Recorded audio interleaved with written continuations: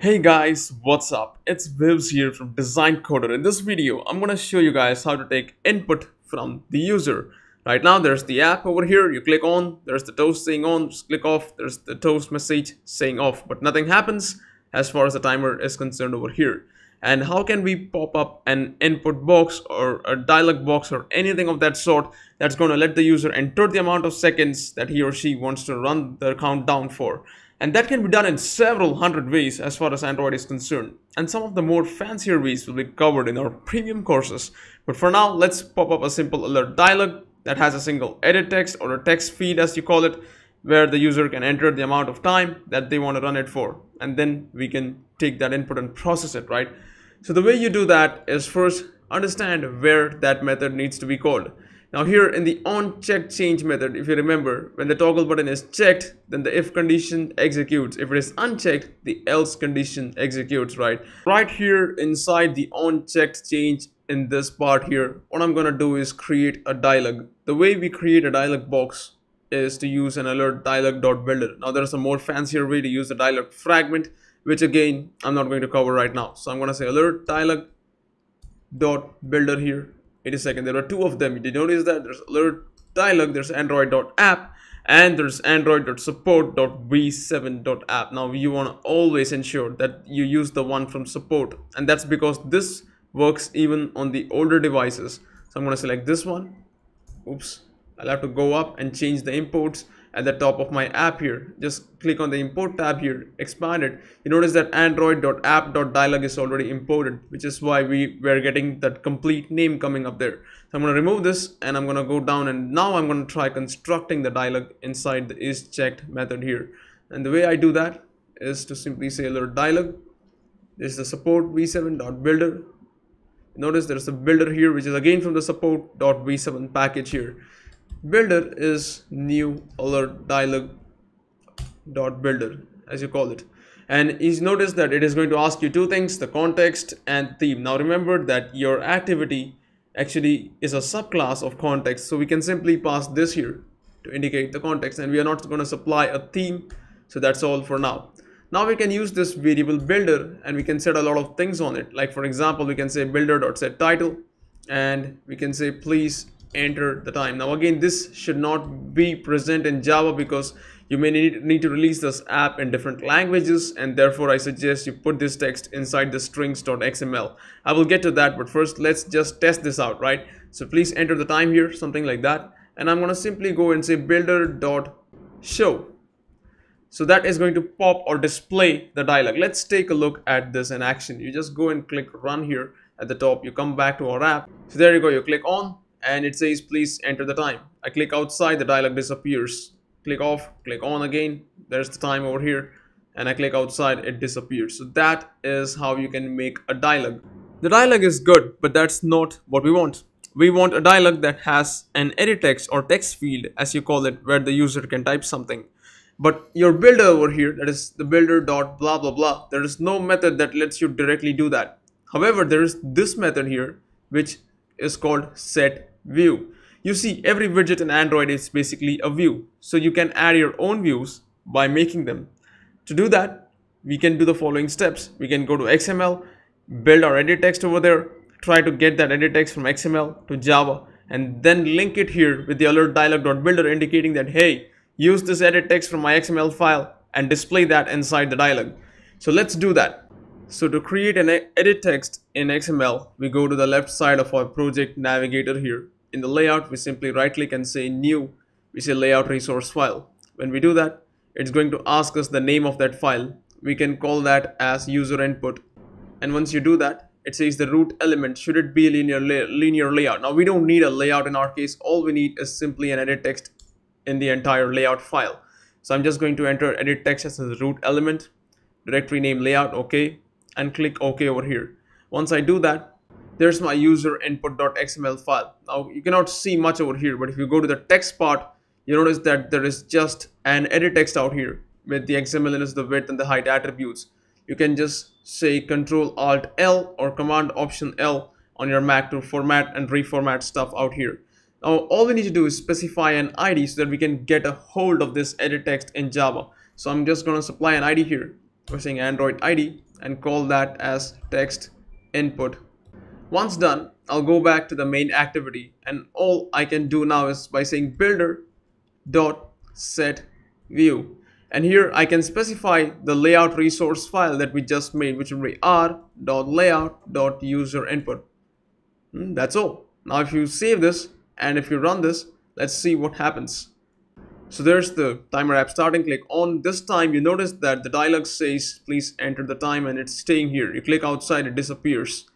Click off, click on again, and you notice that if you click outside, it disappears. But this way you can at least enter the time. The issue, however, is that we need to get the data that is entered inside this edit text. To do that, we need a reference to that edit text in Java. Now I know you guys are gonna say go and use the find view by ID method by simply saying like this, find view by ID, right? Now this is not going to work. The reason for that is the find view by ID is going to find something that is inside the activity underscore main.xml. The edit text is contained in a separate file, which is user underscore input.xml. So first we need to find a way to bring this XML file itself into Java and then try to find the edit text using its ID from this particular file. Now this is done with the help of some class called layout inflator. If you're not sure what a layout inflator is, you can go to my channel slidenerd, go to playlist, the Android tutorial for beginners. The videos number 81 and 82 covered the layout inflator in detail. So be sure to watch these two videos before you get to this part. So let's go back to Android Studio and construct our layout inflator in the main activity. All I have to do is go to the same place here and say layout inflator equals to layout inflator dot from, and I will pass the context over here, and that gives me an object of type layout inflator. I will use this object to get an XML file converted to Java by saying inflator.inflate, and here I need to pass the name of the XML file, that in our case would be that file containing our edit text. So that is going to be r.layout.userinput, and then I'm going to pass a null parameter here. Again, this is explained in that video. So going back, inflate, this is going to give me a view object here, which I can directly assign here by saying view. Now we got to make sure that we import that view object, so just hit Alt Enter or Option Return on your Mac. Now we need a reference to that edit text so that we can access the data that is contained inside it.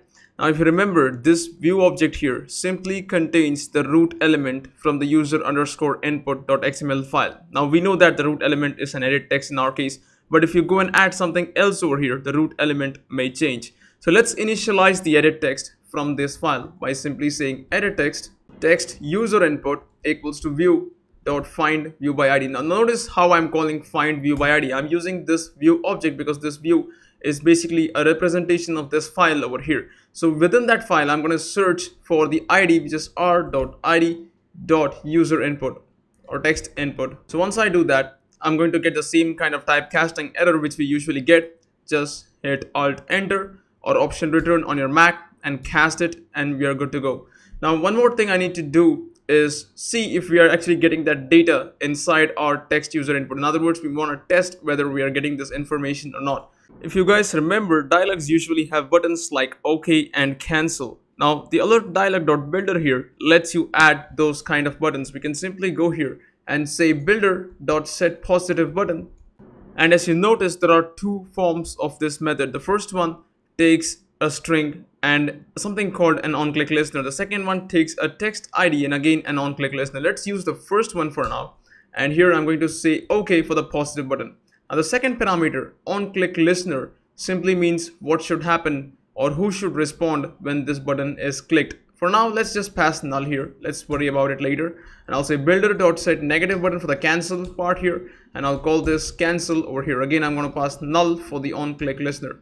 So once I do that, I have my edit text with both the buttons ready. On running the app, when you click on now, you notice that the dialog pops open and we have cancel and OK button here. You click on cancel and it goes on. You click off, click on again, click on OK, it goes on. Nothing happens. In other words, you're not able to track which button was clicked by the user, which is why you need the click listener. So we need to go here at the top in our main activity and we need to implement one more listener.